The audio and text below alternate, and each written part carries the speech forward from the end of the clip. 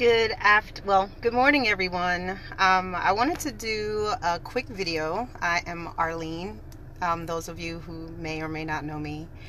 And I'm just coming back from church. And as I'm sitting in my car here, I was thinking of a few things. And, 2019 is just a wonderful year. It's the year that there will be a lot of expectations. Expect good things. And especially those who are in Christ. And going to church today, it was so wonderful. I enjoyed myself, enjoyed the word. But one of the things that just really occurred to me is that I'm no longer just going to church just to go to church, out of religious obligations. A lot of us, we go to church because it's Sunday, let me go get it in and get back home. But I'm in a place in my life now where I know I go to church to get that filling. It's like a filling station so that throughout the week I can disperse to others and tell them about the goodness of the Lord. I can't tell you enough just the joy that I feel. There are no major tragedies going on in my life or anything like that.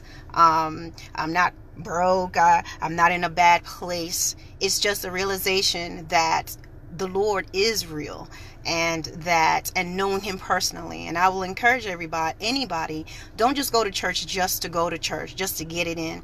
Don't put Jesus in, don't compartmentalize the Lord where you see him Sunday, and then by the time, you get out of church, you're texting to get into something that will oppose what it is that you just went to church, raising your hand and saying you believe. I'll encourage you to establish your prayer life. It doesn't have to be anything fancy, any these and thous. Just as simply, hey God, here I am. Wherever you are in your life, you just need to realize and believe that the Lord loves you no matter where you are, no matter what you have done. You can ask for forgiveness and move forward. Those of you who maybe were Christians and you fell off the bandwagon, just know that he's waiting on you. Don't be fooled and believe that there's all these things you have to do first to get right, because you're never going to get right. And we're in the last days. This is not a doom and gloom video, but we are in these days. If you look around and you look at all the crime and you look at the level of wickedness that is going on, and you wonder, how could a person do that? Well, I have news for you. It's not a person doing that. That person is influenced by something that is dark in the world. I'm not here to try to convince anybody and prove to anybody that Jesus is real or if he's alive, but because the word says, if whoever is righteous, let him be righteous still. Whoever is unrighteous, let him be righteous still. But the Lord's still going to come back, and God is still God. But I'm just here to tell you, realize that when you go to church, the church is not a building. The church is you. You are the church. I am a snippet of the church. It is my life outside of church that matters. It's what you do outside of your life that matters. Don't think for 1 second don't think it's coincidence. If you're unhappy, if you find that after you've gone clubbing, I used to be that girl. I loved going to the clubs. I enjoyed it. I had a good time. Really. But you know what? There are times after all of that, I'll come home and cry myself to sleep, or just sad. You're wondering why you're unhappy. You're wondering why certain things are going on in your life, why there's turmoil. The word of God says to seek ye first the kingdom of God. Seek him first, and all things shall be added. It's not seeking a relationship first. It's not seeking a job accomplishment first.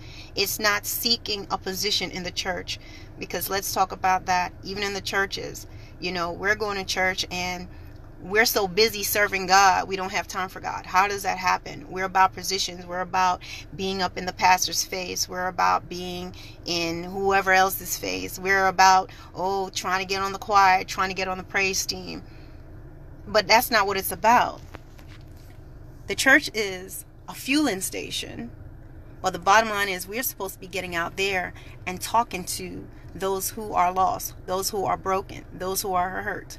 How many people do we step by on the way to church, step over on the way to church, ignore somebody on the corner asking for a quarter on the way to God, to the house of God? Playtime is over, people. It's really time to wake up.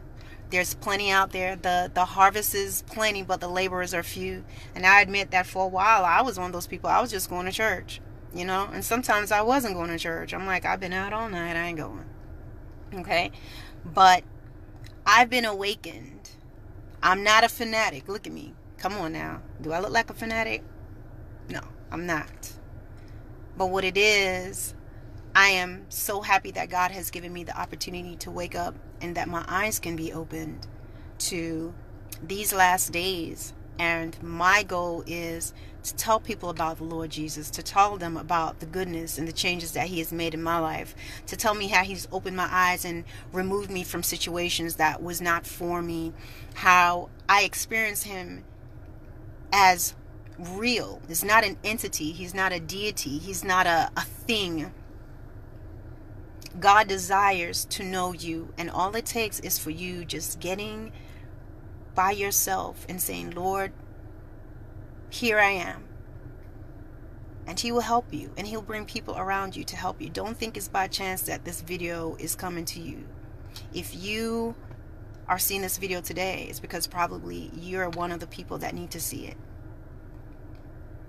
And if you don't know the Lord as your personal Savior, all you have to do is confess your sins to him. Just let him know, Lord, I've sinned, I've done wrong, forgive me. I believe that you that Jesus died for me on the cross. You raised him on the third day. I desire to serve you in Jesus' name. Period.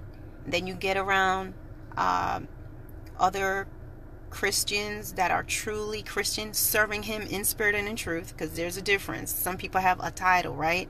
And I always say they have a title. They look like Christians, but they're not. The word of God says you'll know them by their fruit. Pay attention to what people do. Now remember, no one is perfect. No Christian is perfect. They will make mistakes. But people who habitually live a certain way are habitually living just like the outside. You can't tell the difference. I'm sorry, you're not a Christian. Okay, you have a title. And the thing is, I always say, can you look at the picture of a fireplace and be warmed? Can you look at the picture of a meal and be filled? That is what it is. You can't just look like it. Your substance, what you have on the inside, your fruit, should be a beacon of light to others. And so my thing is, once you become saved, getting around Christians, realize that they too are still being healed and learning. But get into a church, a word church, where you can hear the word of God, where you can get baptized, get the Holy Ghost, get the Holy Spirit, get the infilling, because the Holy Spirit will be your guide. And I think that is really all that I have to say. All I'm saying to everybody is, life is good.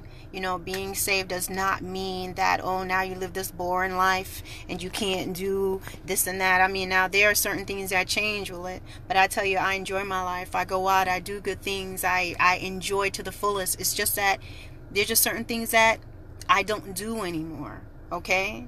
And I'm happy with that. But anyway, have a wonderful Sunday. Enjoy your week, enjoy your day, and just remember that there's nothing that you do that is too bad that the Lord cannot forgive you of. You can always start fresh. You can always start new. Everyone has their New Year's resolution. I'm going to get a better body for the summer. I'm going to do this. I'm not going to do that. I'm going to eat more healthy. I encourage you that your resolution should be knowing the Lord Jesus, having a closer walk with him.